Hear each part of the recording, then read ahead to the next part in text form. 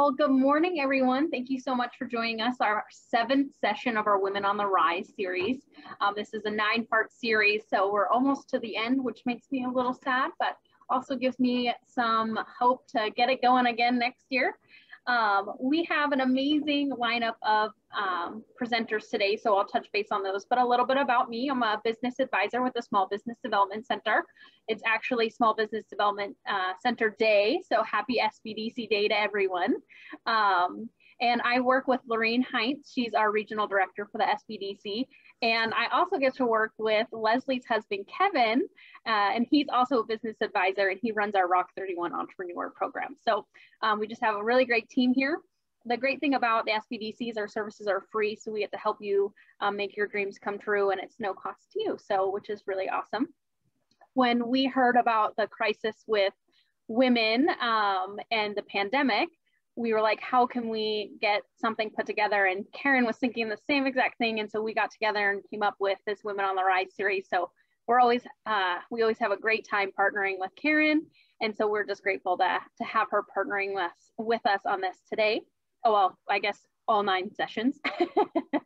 And Karen owns Canvas Creek Team Building. So she'll talk to you a little bit more about that. But about our amazing speakers today, we have Leslie with First Interstate Bank, and Toby with KOA, and they're going to be talking to you about, you know, general hiring and recruiting, and kind of what it takes to, you know, be a good leader, and some of the things you wouldn't think about. So we'll go ahead and I'll throw it over to Karen to get us started.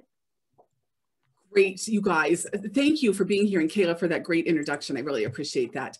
I'm going to show you just a couple of slides from a show that I do that's called Quiet Leadership, or a speech that I do called Quiet Leadership.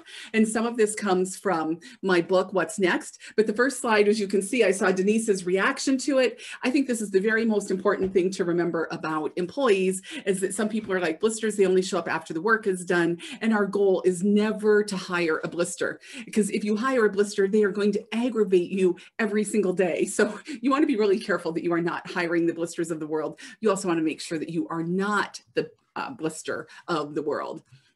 While I have your attention, I'm going to tell you the story of my very best boss ever. I am hard to boss. I've been an entrepreneur since I was 9 years old, but I did go into the corporate world so that I could learn how to coach people and learn more about the world, which, oh my gosh, I sure did. But when I was trying to figure out how to not be such a shy person, I realized that everything in the world was sales, and probably the hardest thing I could sell and have the most growth was car sales. So I went into car sales in Alaska, long enough ago that women didn't do that. I was quite the novelty. And I promptly starved to death.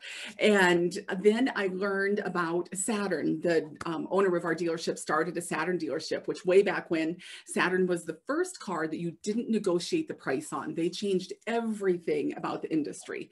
And holy cow, did I sell cars. I went from being flat broke to rolling in the money, which was really incredible. So we had a boss that was old style car dealership, but he was really into consultative sales, but he worked a lot. We all worked a lot, but he worked a ton. And one weekend we sent him home and said, we can't stand you anymore. You just have to go spend some time with your wife. And he had a lovely car salesman's wife. She was just absolutely perfect. And they had 5 children and living the dream.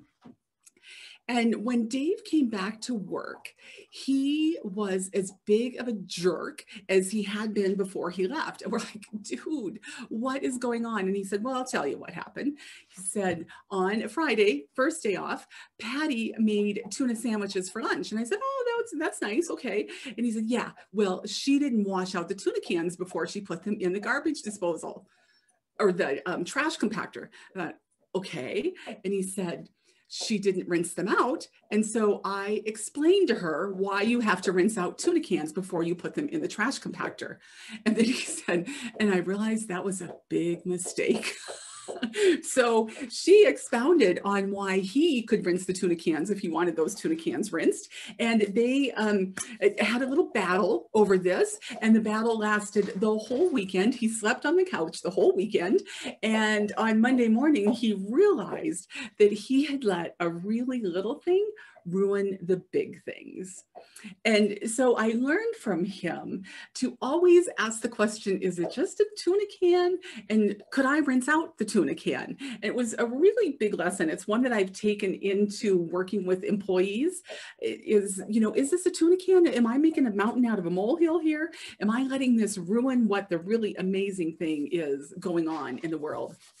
So I just want you to think about tuna cans next time you are dealing with a situation and wondering if it could be dealt with just a little bit better. So I'm going to stop sharing this screen now, come back right to you. And the plan this morning, you guys, is that I'm going to talk a little bit, then we're going to hear from Toby and Leslie, but all the way along, we want to hear from you. We want your questions. We want your feedback. That's what makes this segment so incredibly juicy and good. We get to be honest here.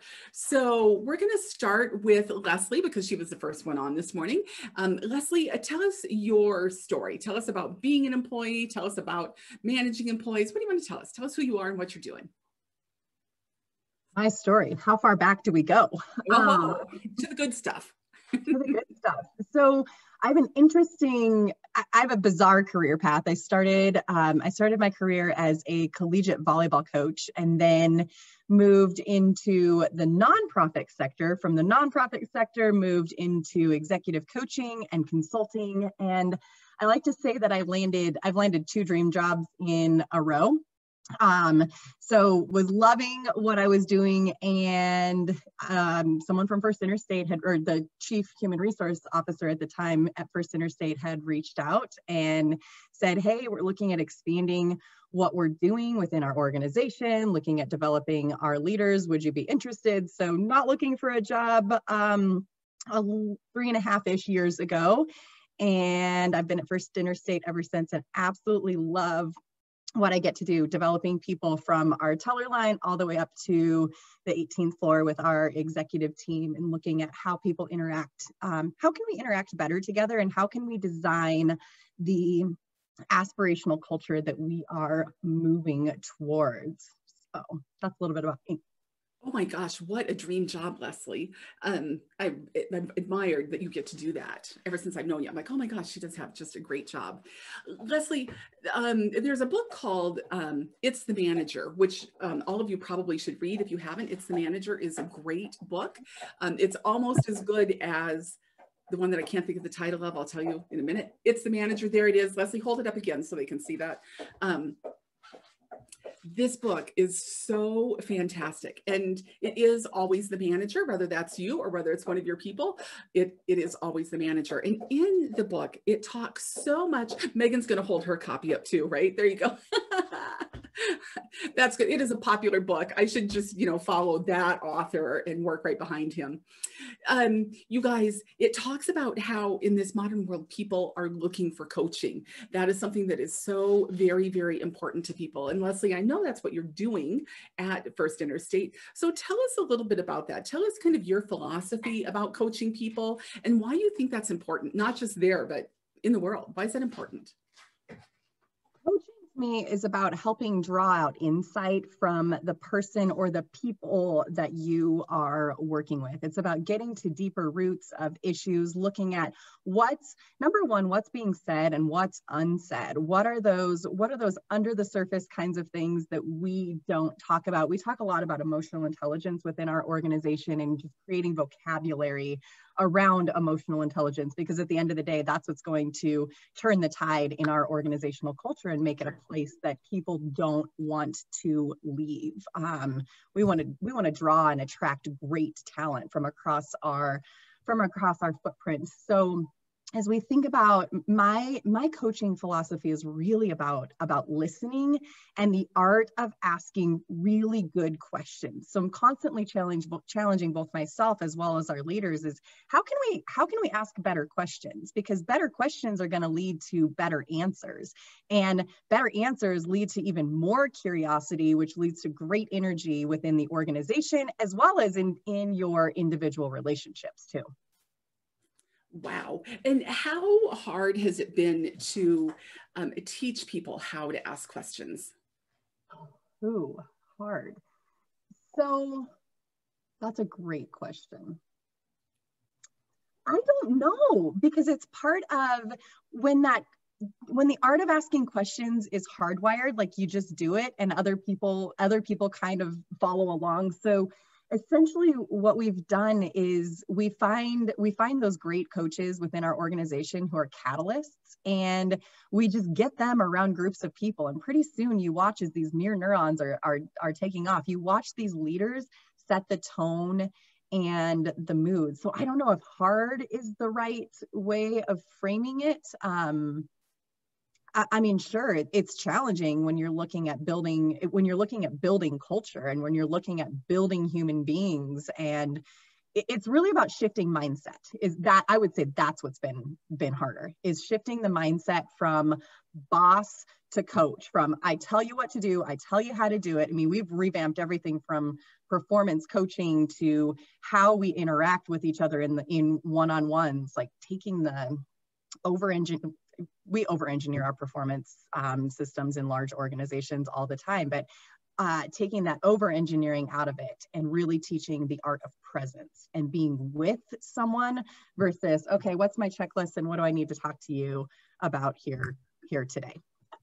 I think, so you said so many things that I want to launch on, but I think that last thing is the very most important, you guys. When you are talking with your employees, if you are with them, that is going to change culture. That's going to help them want to stay. It's so beautiful, Leslie, that you want to have a culture where people don't want to leave. That's hugely important. I'm hiring for a position right now, and it's so interesting to me how many people want to leave the organization they're in. I'm like, you have a good job, you're earning good money, and they're like, oh, I got to get out. You don't want to be that culture. You want to be the culture where people want to stay.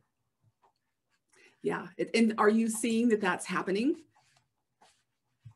Yes, slowly but surely, as you look at pockets, and I'm responsible for all of employee engagement and managing and looking at like our culture and sure, we have opportunities like any organization out there. But yes, I mean, the people that I talk to, it's like, I don't want to leave this place, but we still have opportunities to create career pathing for people to, right now I'm working on how do we not lose great talent, and helping our people take control of their careers, being personally responsible, ending up somewhere on purpose versus ending up somewhere on accident. But yeah, we're seeing where they don't want to leave. At least that's what I'm hearing. I want to just follow along behind you and make a whole bunch of memes out of the words that you said, ending up somewhere on purpose. Wow, you guys. I hope that's why each of you are starting your businesses or sitting where you are in your career, because you ended up there on purpose. I have not always ended up there on exact purpose. Usually I figured out after I got into the spot, but when you go on purpose and you make a decision because you checked with your gut and you checked with who you are and who you want to be in the world, you're going to do amazing things for the world. So I love that you're helping people to do that, Leslie. I'm going to share my screen again with you guys again. I have another screen here from Quiet Leadership. And this is a lesson I learned from my dad when I was a high-paid business coach. And a few of you have heard this story because I love you and you have heard these stories, but it's worth retelling. And that is while I was coaching somebody, she earned my time, and I had rather a big head at the time. And I was telling her what to do in her business instead of being with her, as Leslie pointed out, and just being in that moment with that person. And at the end of the call, I threw the phone down and I said, she's not freaking going to do what I said anyway. And because, I could tell she wasn't listening to me. She wasn't taking it in. And my dad, who is a logger, and who didn't have a whole lot of education, but certainly understood people. He said, now, Karen, which is always a good way to start a conversation with me. That's a great way to start. I don't go Karen very often, but that one will get me. So Dad said, now, Karen, people don't listen unless they ask to be told. And it was such a gut check moment for me when I realized that that's exactly what I had been doing. I told her what she needed to hear, but she hadn't asked me what I could help her with. She hadn't asked me for my wisdom. She wanted to tell me her story and what her problems were, and I just jumped in with the solutions. And so out of this came a process that is really simple, and that's why I'm putting it out to you guys. And the process is to ask 3 questions before you make a statement. I use this in sales situations. I use this in employee situations. I use this in speaking with my spouse. I never start that conversation with, what'd you do that for? That's not a good question to start with. But when you ask 3 questions before you make a statement, your person understands that you care about them, that you want to know where they're coming from, and that the statement that you're going to make is something that you have thought through and you know will help them. And so I'm just going to encourage you to ask some questions before you make a statement, even though you know exactly what the statement should be and what they should be doing. Let them ask you for it first. So Karen, I've heard you say that before, and look at this on my sticky note. I wrote that down a long time ago when you told me that before, and I have it on my monitor because I think it's so important and awesome. And Megan, have you practiced it, or is it just on the monitor? No, I've definitely practiced it. It's right there front and center, and especially since most of my meetings are in Zoom as of late, and it's incredibly helpful. Yeah, especially in Zoom. Don't you find if you ask a question, you get people actually engage in the call? For sure. Yeah. And have you learned things about people that you would not have guessed? Yeah, and I think the other thing that has helped me is when I ask a question, I have to shut up afterwards and like let them answer it, That's almost rude, isn't it? Yeah. I mean, I remember when I was going through training to be a teacher, the teacher who was teaching us how to teach said, when you ask a question, wait 10 seconds, just do it on your hand. And she's like, it's going to feel like a painfully long time, but eventually somebody's going to be so uncomfortable with the silence that they're going to decide to chime in. But for people who are natural extroverts or who enjoy engaging in meetings like this, typically we chime in before any of those other folks can even get the opportunity to gather their thoughts and speak up. So that's been big for me, is asking the question and then zipping it. So 3 and 10, that should be the process. Ask 3 questions, wait 10 seconds. Excellent. Megan, thank you for chiming in on that.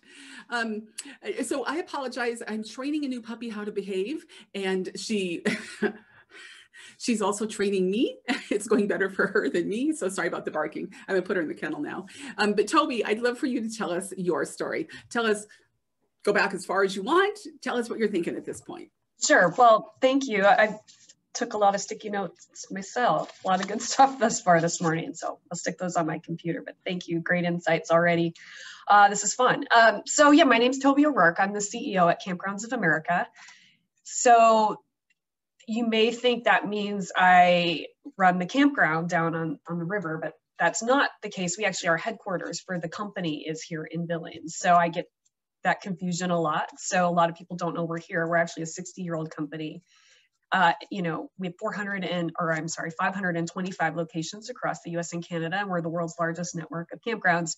All started here in Billings, and that's where we're still headquartered.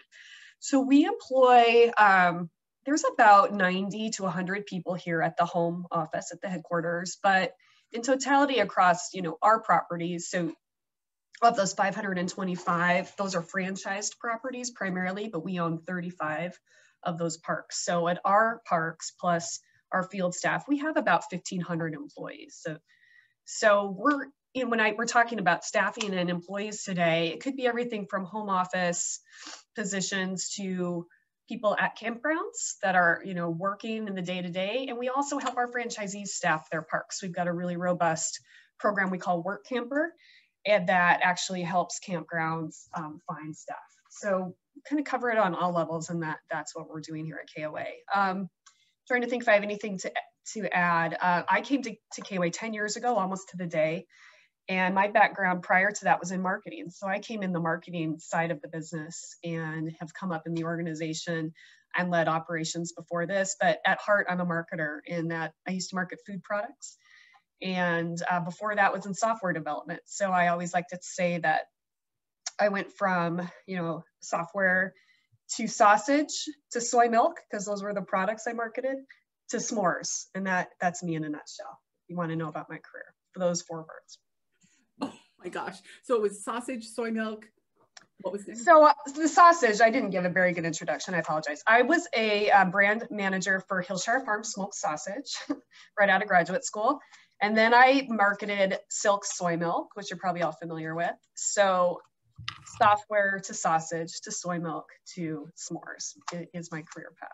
Wow. And tell us, that's funny, Claire says you ended with the best one. I agree. I feel very, very lucky to be able to work on such a fun brand that's getting people outside. So I love it here. Right. And tell us, as you have gone on this career trajectory, what do you find is true in every situation when you look at the employees of an organization? What's always true? You know, for me, it really comes down to passion about what you're working on. So I'm this type of person that will throw my whole being into, you know, whatever business I'm working on, and I become extremely passionate about it. So when I was marketing smoked sausage, like we ate a lot of smoked sausage and I became really obsessed with it. It's just kind of funny. And then all about plant-based nutrition when I was working for White Wave Foods and marketing soy milk and such.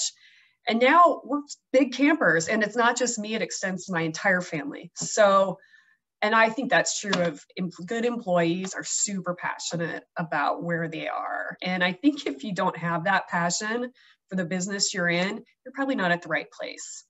And I've made those decisions before to make a transition because I just didn't have the passion there. And if you can find people that really are passionate about what you do, they're going to be really good employees.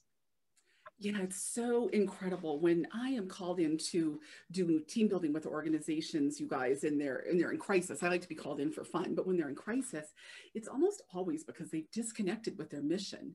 And so when you're looking at starting your businesses, both Toby and Leslie are shaking their heads. Yes, the disconnection with mission is huge. And so as you're looking at starting your businesses, I can't understate how important it is to really zero in on that mission. Why are you doing what you're doing? And why do you need people to help you with that? Now, a mission statement should not be 3 paragraphs long. It needs to be very simple, which I believe, Toby, you guys just developed a new mission a couple of years ago. We did. I'm glad you teed that up. I'm just going to grab a thing to show you. It took us a long time to frame what I call business architecture. I mean, I'm talking a couple of years. We're an old brand. We've been around a long time. We had a mission statement. I didn't think it really captured the spirit of what we do here. And so we stepped back a few years ago and we did a lot of qualitative research, a lot of focus groups with franchisees, with employees at all levels of our organization, with people who camped with us, and really tried to come out with those rich truths. And we developed our brand architecture, and we do hire around people that share this architecture. So our mission statement is extremely simple. And I know you can't see this, but you know, I'm just trying to illustrate, it's one line. Our mission statement is connecting people to the outdoors and each other. And we believe that every person in our organization, whether you are a housekeeper, cleaning a cabin, to myself, that's what I come to work for every day. We all come to work to connect people to each other and to the outdoors. And then we define values of our organization, which really drives our hiring: family-oriented, passionate, entrepreneurial, customer-focused, and progressive. And we really try to hire people that share those ideals. And for example, this week we have franchisees in for our KOA University training. And I spend a lot of time on this on day one. And like, if you don't share these values, you're probably not aligned with the right organization. And that's okay if you're not. But we should make a change. So we try to make sure the people we hire, the franchisees we bring in, share those. And then I think the most powerful thing we did was develop belief statements. And I won't, spend our time here today to read them all to you, but we developed 5, 6, 7, 8, 10, maybe, core belief statements, such as: we believe relationships are strengthened by quality time outside together. We believe camping is fun and for everyone, and that's really helped as we head into this world of diversity, equity, and inclusion. Like, that is a core belief. And, we had that defined prior to building our initiatives. So I would just challenge, I would agree, everybody should define your mission, define your values. I love the belief statements. And then when people are interviewing with you, or when you're trying to attract them, you have something to really show them, like, this is what it means to be a part of my company. And hopefully that resonates with them. And if they don't, then it's probably not the right fit. So Toby, you again have said so many things that I love. The rich truths was a beautiful statement. And I think we all know that about our businesses, our rich truths. What we're doing and what that means to the world is a rich truth. And so I'd love for you to take just a moment, you guys, and go into chat and tell us what your business is or a rich truth about your business. So tell us your mission statement, or if you don't have that, tell us just a rich truth. I appreciate doing that. And Claire says, is this the same standard we can use for independent contractors? Absolutely. Independent contractors are people who are representing your business, and they absolutely have to have the same core values as you do. And they have to, I think, even more understand what that mission is and how important that is to carry forward. So Leslie, or pardon me, Toby, I want to ask you a question, and then we'll come back into what you guys are putting in chat. But when you're talking to your franchisees and you're talking to them about hiring people, is there a question or a couple of questions that you have found help in the hiring process to help them understand what they're looking for in employees? Oh, I don't know if I have a good answer to that. I don't know if I've framed it as a question, but I always, think that you want to hire people who treat it as if it's their own business. And so maybe empowering them in their questions, like, what would you do if this was your business? And we're doing annual reviews right now. And we ask every person that works for us is like, what, if you own this company, what would you do? And I think that's a really great question to ask somebody, if this was your campground, or if this, it could be one of my marketers, like, what should I be thinking about? Or what would you be doing if you were the CEO of this company, or the owner of this store, or owner of this campground? Because they're giving people the floor and the ability to give you the feedback. And maybe it's post-hiring. I always like to do a 30-day sit down with a new, and maybe it depends on the level of employee, maybe it's 90 days. And saying, I just want time to hear your feedback on our company. And what would you do differently? Wide open feedback. And when you asked our best boss, I had put down a woman named Val, and that's what she did with me. About 60 days in, she's just like, I'm setting up time. This isn't about you. I just want feedback from your outside perspective. What would you do differently here? And I really like to hire people. I like to promote from within. I really love to hire new blood in also, because new perspectives totally changes us for the better. So I want to sit down and give them the floor. And it doesn't matter what level of the organization it is. I want to hear what feedback they have. And I think anyone could do that in any business. It would make it stronger. It absolutely can. And you've given me a moment to launch. I'm always so excited about that, Toby. But I love that you are capable, or that you're confident enough to say, what would you do with this organization, both in the beginning and after 30 or 90 days? That takes confidence, you guys, to have somebody say, here's where you're messing up, here's where your opportunities are. But when you are confident enough to do that, you absolutely are going to grow your business stronger, faster, bigger. So Toby, 3 cheers for that. It's so important to do that. The place where I'm going to go here just a little bit, you guys, is when you are hiring employees, or you're recruiting for a direct sales team, because we've had several people on direct sales on these calls. I like to tell you that hiring employees is a little bit like playing with Russian dolls. You all know Matryoshka dolls, right? So Matryoshka dolls, here's how this fits in.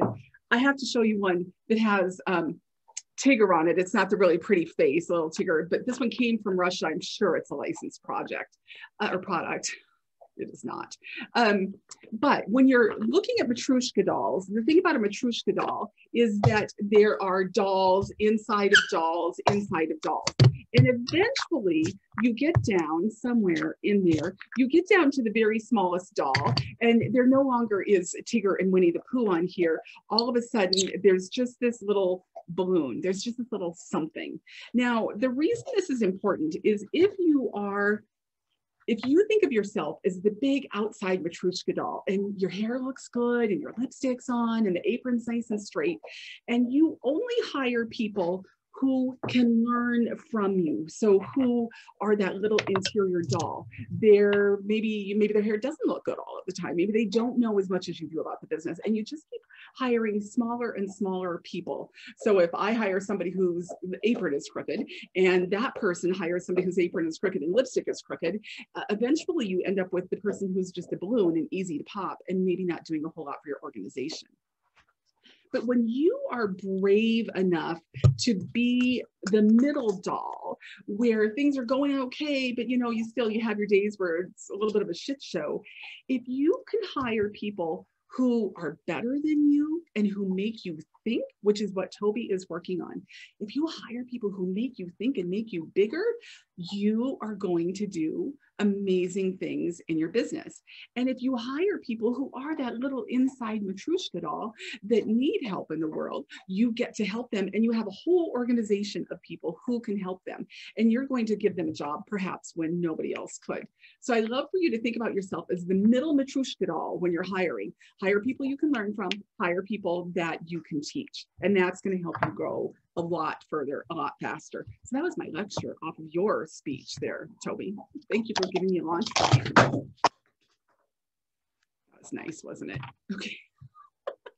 No, I would agree with you completely. I think I've noticed in my career, and I notice it in different people's levels of their career, and I'm sure Leslie sees this, it's a big confidence change when you move from people to thinking they have to know all the answers and do all the work. And I've been there. I've been that person, like I need to do it all. And I'm always in this prove mode, to where I really strive to be now, to be like, I need people that know a lot about things I don't know about, and I can't do it. And I step back out of it. And I'm always trying to coach my team about, you need to get really good people around you so that you can step up here and do some strategic work, like always building your base. And I think it's shifted once I could get my head that direction, it allowed my career to propel forward. Yeah, it's scary at first, isn't it, Toby? Yeah, it can be, but it makes your business, I understand I'm not an entrepreneur, I work in a company, but it was my own business, it would be the exact same thing. I would think, coming from a family of entrepreneurs, you think you have to know it all and do it all, but hire people that know, empower them and step back, and you'll be able to focus on other things, and your business will get bigger and bigger.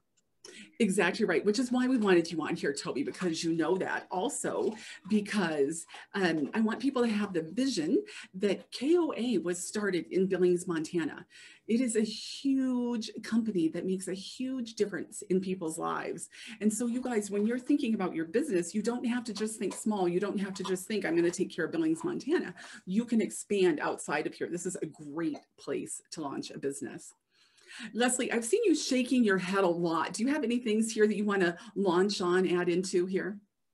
Yeah, well, I was looking at a question that Claire had posed in the chat over here. I want to hear more about, can you tell me more about that question, Claire? I want to hear just a little bit more, because I have some thoughts on it, I think.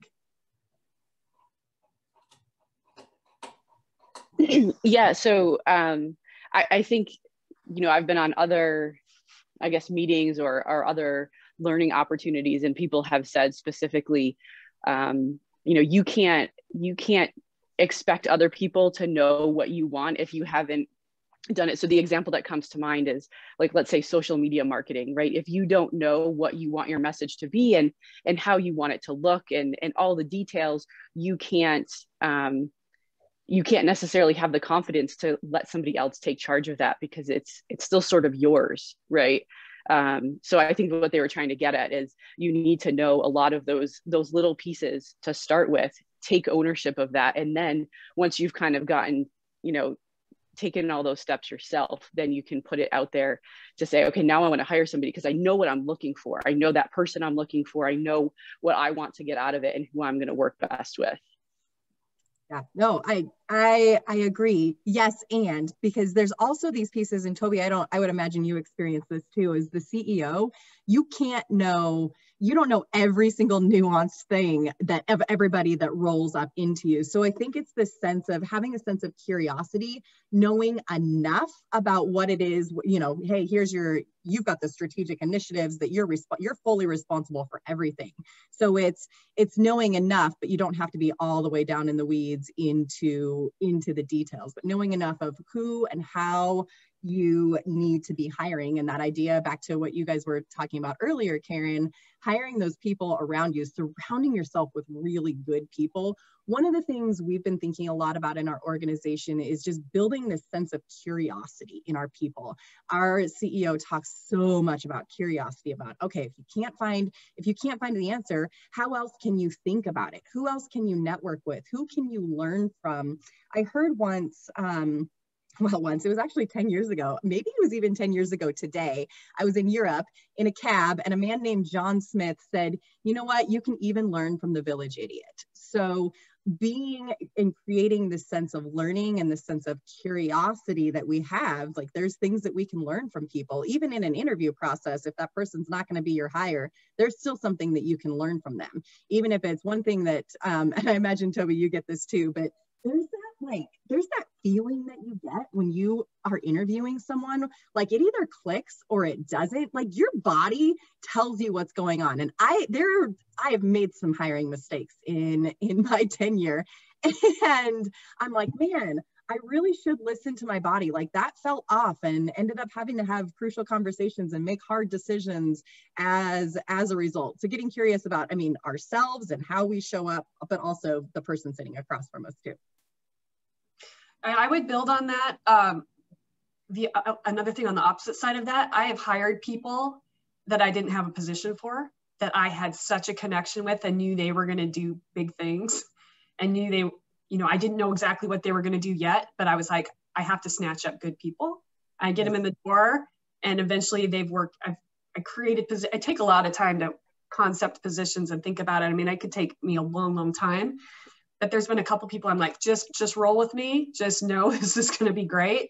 Might just be doing some project work to start. And now they're in really meaningful roles, which is exactly what they needed to be doing for organizations. So I agree. I've made wrong decisions a couple times, but a lot of times good gut feel on good people. Even if you don't have something open at the moment, I would snatch them, and then it'll work its way out. Yes, I love that you do that. That's that you have the ability to do that.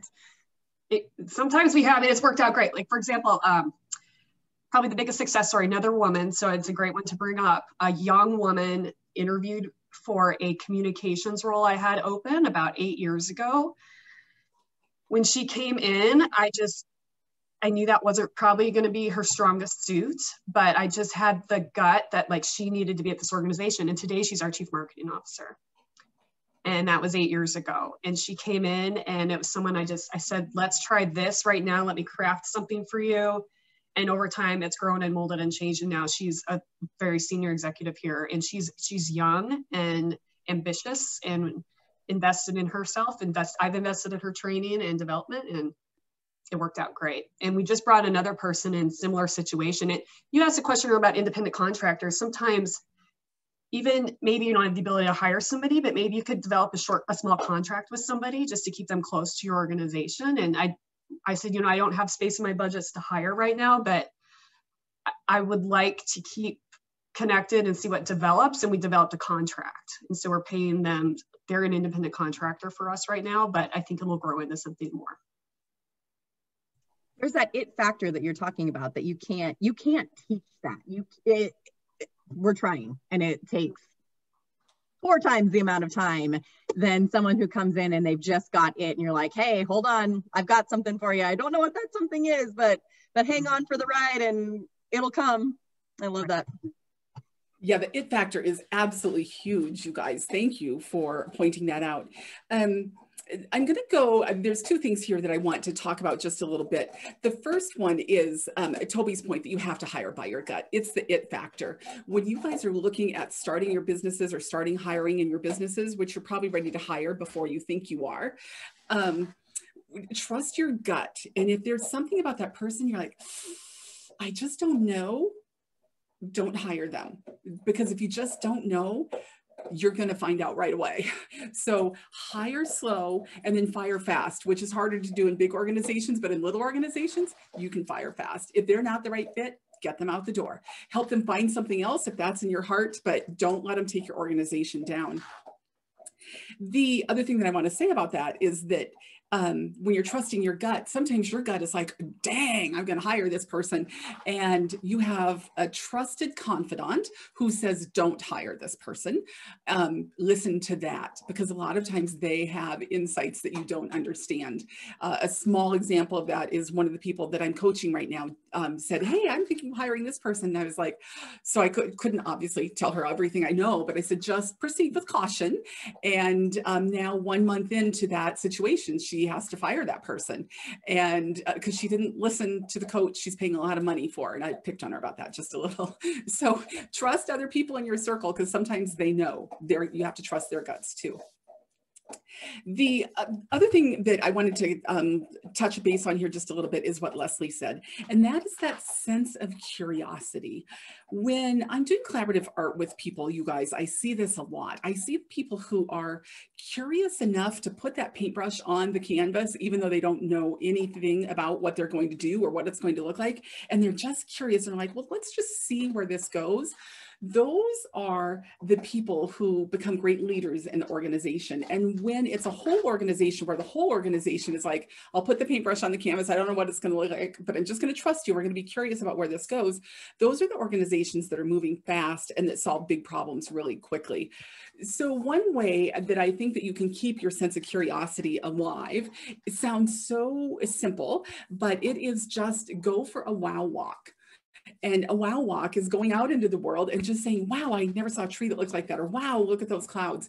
And just reminding yourself that there are things in the world that are absolute wonders. I love to take teams for wow walks and then have them come back and say, this is what I saw. This is what was amazing out there. And just taking that moment in nature and developing that sense of curiosity about, wow, what is that? Or wow, how did that get there? Really helps to grow your team. The other thing that you can do to keep a sense of curiosity going is change. Change your toothpaste once in a while, change where you're sitting.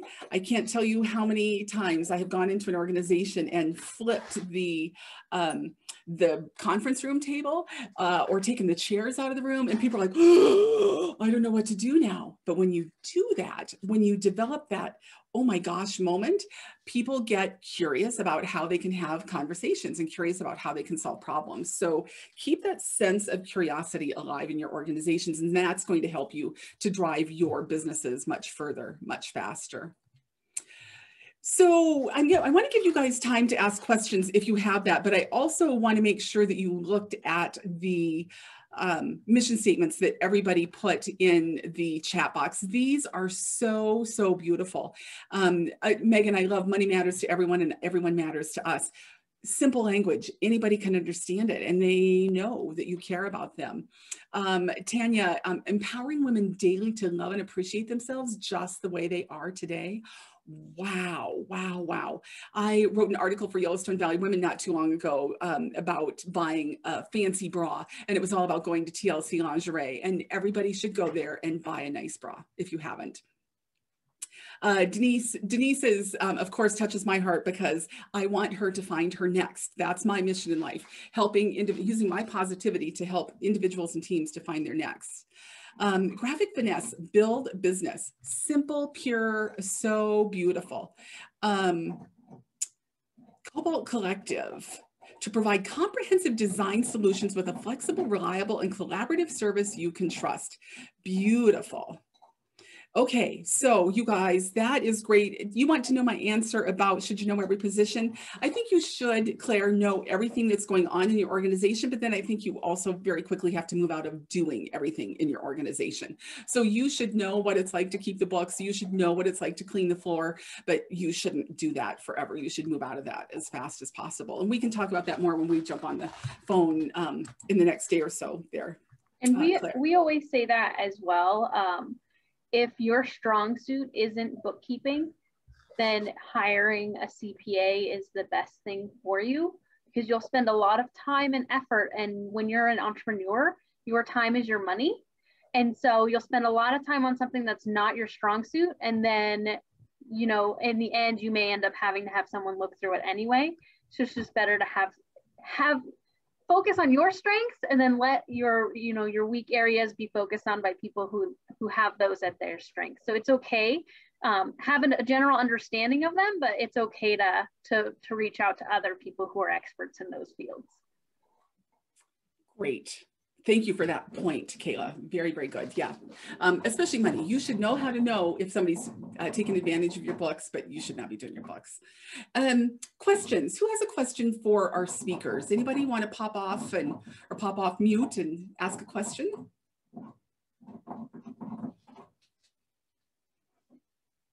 No? Well, yeah, please. So we reached a point in our business where we probably should hire something like, you know, it's just, how do you decide, I guess, which role, you know, there's multiple roles we could hire for. Does anybody have any blanket like advice on which role to find you should hire first? Leslie, it looks like you had an idea. Do you? A couple of thoughts where you could, because you're an entrepreneur, you can pilot test things. You don't have to go through the same not horrendous, but lots of steps that Toby and I have to go through in order to hire people to be with, you know, legalities and all of those things. So I wonder if you could pilot test some things. What if you did an internship just to see, okay, what could this person come and fill? Because what we're learning with talent is sometimes we get talent and they come in and meet a need that we didn't even know was there. I have a current, our current administrative assistant is meeting needs that I'm like, oh my goodness, you are a breath of fresh air. I didn't know that I needed that. So hiring that type of mindset where, whether it's a young college student or somebody who's looking to get back into the workforce, I think about what a great opportunity to be hiring women. Is there a young woman out there who's been, you know, impacted by COVID or had to stay home with kiddos?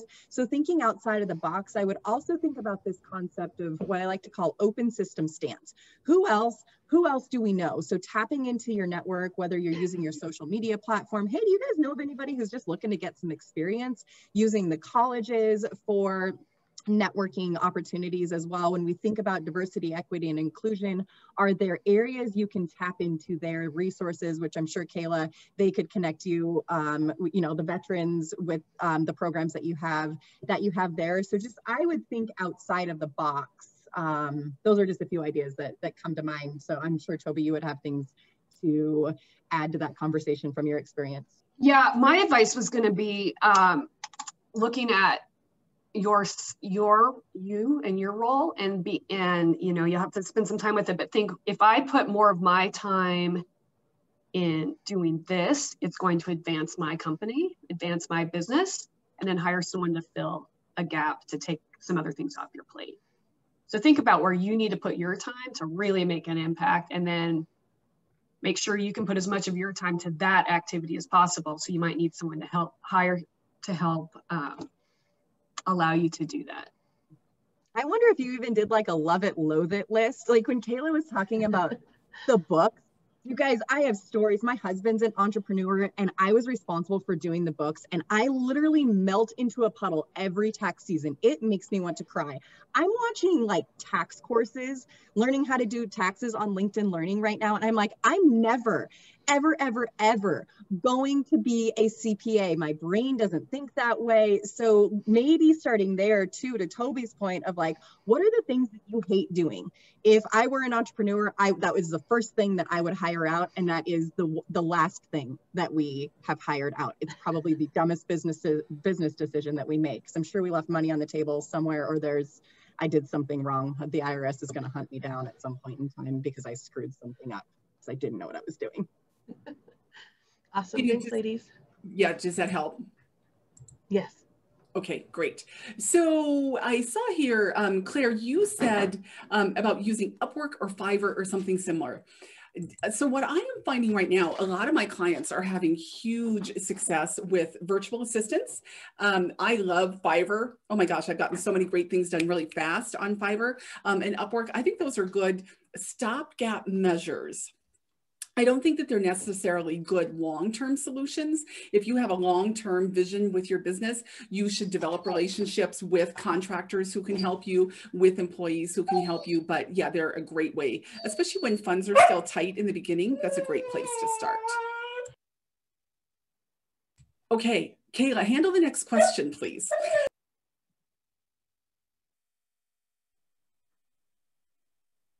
So Kelsey says, write yourself a job description with no commas, drilling in the very core of what you bring to the table, strengths and what you like to do. Then the job tasks that don't align with your job description need support staff. Kelsey, that's on point. I don't know if Leslie or Toby want to pop in there, but I would completely agree. I think that goes along with the love it or hate it list. You know, what are your strengths and what are your weaknesses? We always say, in a business standpoint, your SWOT analysis, which is, you know, your strengths and your weaknesses, that you're just analyzing it. So I think that's really important when you're doing that is, you know, what are the tasks that you're good at taking care of? You know, that could be like in Toby, she's like, I used to be in marketing. I have a really good knowledge in marketing. That's a really big, strong suit of hers, and software, so she knows the software end of things. So those might be two really big things, but she may not know anything about like building a cabin on a campsite. So, you know, for her, she'd be like, well, we definitely need someone who's going to be doing that because I don't know that. So I think that's important. I think that right there is a perfect description of a great way to decide how you're going to do what you're going to do and what you need to find somebody to help you with. Yeah, and even when you know how to do everything, like if you are a one-person show or you're, you know, the manager of a department or whatever, and you, like I've found myself in past positions where I can do the operations and the ordering and the, you know, the shipping, the LTLs, but I'm also stylizing the floor and helping people design kitchens. Like I'm literally doing everything, and I don't really mind doing everything, and I like all those different things, but I can't handle it all. So I had to really drill down like where I added the most value and where my time was, you know, should be spent, and then figuring out what kind of support staff could come in to delegate the things that I don't really need to be doing or should be doing, which is basically what everybody's been saying. So, but. Always good to clarify, Kelsey. Thank you so much. You guys, this has been a really good call. I've learned some things. I appreciate all of the insights, all of the questions. Toby and Leslie, I know you are busy women. We definitely appreciate your jumping on here today and helping give these entrepreneurs a vision of who they can be and what they can do. So thank you very much for your time. No, this was fun. Thank you. I learned a lot. Good, good, good. All right, you guys go out and have an amazing day, make some money, build a good business, and we'll see you next week. Bye, everybody. Bye, guys. Thanks.